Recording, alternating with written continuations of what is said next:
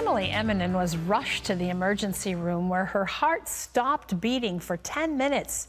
Tests revealed that she had a torn aorta, and her doctor said it was a death sentence. When her family and friends heard the news, they went into full prayer mode, and the results were not one, not two, but 3 miracles. August 2006. Lorraine Potter drove her mother Emily to the emergency room. She was complaining a lot. The pain was strong. She said, you know, it's a 10, it's a level 10 pain. It's very strong. And she had never experienced that before, but she thought it was her heart. As hospital staff performed a cardiac catheterization test, Emily's heart quit beating. Doctors struggled to revive her. After 10 minutes, they found a pulse and she eventually stabilized. Soon after, a doctor told Lorraine the terrible news. He sat me down and said, it's very serious. Your mom has a torn aorta. There is nothing that we can do for her.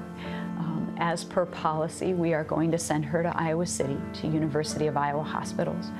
But we know from experience there's really nothing they can do either. He said, really, it's a death sentence. Lorraine called family to join her and pray. Then, she spent a few minutes alone with her mom. I felt like that was the last time I was going to see her alive, so as much as I could, I spoke to her, told her I loved her, was able to stroke her hair, to kiss her, you know, and that was all I could do. The level of anxiety, the level of grief was very high. At this point, there was no hope. You know, there was no hope I had been given.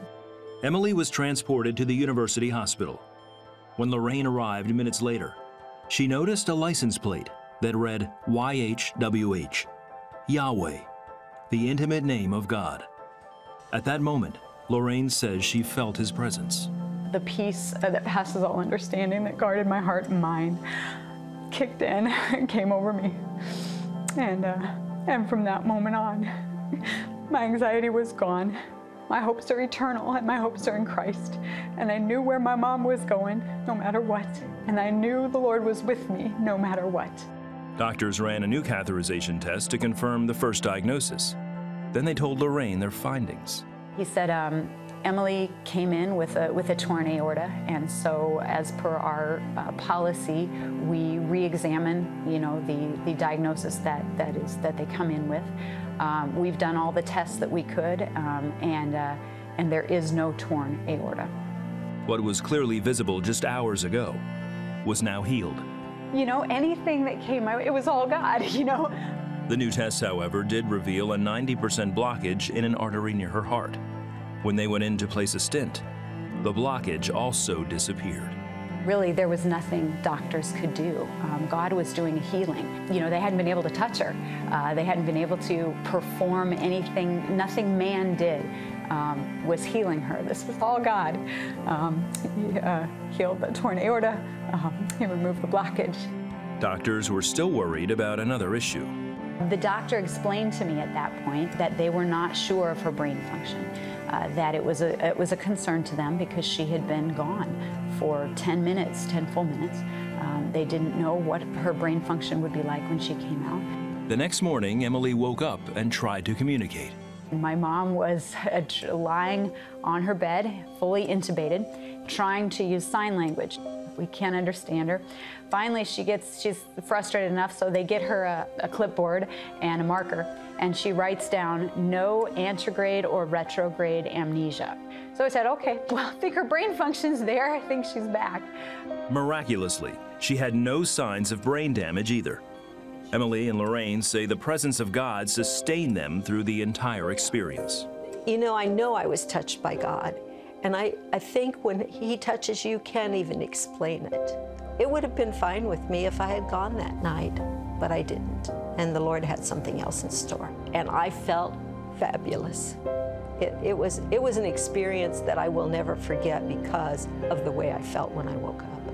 I just felt like I wanted to stand up and dance and scream and sing and whatever. You know, it just felt so good. Today, Emily's heart is healthy. Though questions remain regarding what exactly happened, Lorraine knows it was God with them that made all the difference. The Lord really healed me 3 times. If you can have 3 miracles in one miracle, I really did. No torn aorta, no blockage, no brain damage. The joy of having her back was wonderful, but greater was the peace of having him with us. Why he did this for me, I don't know. I loved him before, I love him now. It's not for me to question why, other than if I can glorify him, that's the most important thing. He is a merciful God, and he does miracles today, not just in biblical times. And he does major miracles today. Wow, what an amazing story. What an amazing experience with God. I know that there are lots of you watching who are saying, I need a miracle in my life. And so we want to pray for you right now. We want to encourage your faith as we go into that. Gordon, let me share this with you. This was last March. Sandra from Saparia, Trinidad, had itching in her right ear. She had a discharge draining, had lost her hearing in that ear. The doctor prescribed medication, but nothing worked. On the 25th of July, she was watching this program, and she heard you give this word of knowledge. Someone with problems in your right ear, recurring deep infections, discharges out of that ear. God is able to heal it and make it so it never comes back again. You're restored now in Jesus' name. Sandra thought, that's me. She claimed the word. The next morning, the drainage had stopped. She could hear clearly in her right ear and no problem since then. All right, well, here's Dan from California. He had a sudden hit of intense pain in his back and trouble getting in and out of bed each day. He was diagnosed with arthritis, 2 other diseases. He was given some medicine for pain, but nothing helped. One day, watching the 700 Club, Terry said, "You have an issue with your back. It's really immobilized you in many ways. You can't lean forward, you can't lean back. Just put your hand behind your back, lift your other hand up in the air, and say, 'Yes, God, I receive this. It's for you today.'" Well, the next morning, Dan felt no pain in his back and has not had any pain since that day. Miracles happen today. Jesus is the same yesterday, today, and forever. What he did 2,000 years ago, he's still doing today. And the Bible is very clear. He went around doing good, healing all those who were oppressed by the devil. Go read it. It's in Acts chapter 10, verse 38. He went around doing good. Now, think about your own life. Wouldn't it be great if Jesus went around doing good? When we can say all things work together for good. And all things, that includes anything that's afflicting you right now. So just as Terry said to that man, Dan, in California, put your hand on that area of the body that needs healing. Lift your other hand up to him and realize the kingdom of God is at hand. It's right there with you. All you have to do is ask for it. When you ask, believing, you receive.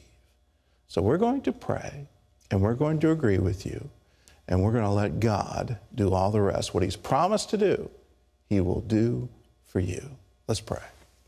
Lord, we just lift the needs of the audience, and as people are laying hands on that area of the body that needs healing and raising the other hand up to you, we just come into agreement with them now. And we ask that the kingdom of God would come, that your will would be done in their bodies and in their lives today. And Lord, when we look to your kingdom, when we look to heaven, there's no one sick, there's no one dismayed, there's no one lonely, there's no one in poverty. You supply every human need. So Lord, answer their prayers now. Bring healing to them now. Reach down and touch, and let your will be done now in Jesus' name. For someone, you've been in a car accident, and I don't know how it happened in your back and your right shoulder, but just tremendous pain from fractures, dislocations, and God is able to heal that right now. In Jesus' name, that pain just left you, and begin to do what you couldn't do before. Raise your right arm and realize God has done a tremendous miracle for you. It's going to be stiff right now, but just continue to move it and realize everything is free. The pain is gone now in Jesus' name.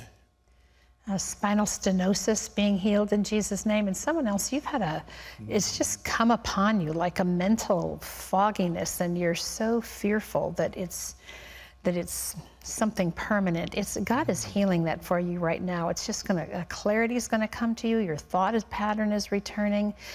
Your ability to communicate, just receive that. There's someone, you're in a hospital right now and you have an infection in your spinal fluid, and God is able. He's able to allow you to walk out of that hospital with newness of life, newness of energy. He's taking that affection all away now in Jesus' name. Someone else with a hip alignment, that's just straightening out and you'll not need surgery. Lord, we thank you. You're the healer, you're the restorer, you're the deliverer, you're our Savior, you're our all in all. We thank you for it. In Jesus' name. Amen. Amen. If you've been touched by God, we want to share in your good report. We want to tell people of all the miracles He's doing today. And if you want to call us, all you have to do is pick up the phone. Number's toll free, 1-800-759-0700. And if you need prayer, we're here for you. It's our honor, our privilege to pray with you. We believe in prevailing prayer, the prayer that gets an answer. So if you want us to pray with you, just give us a call.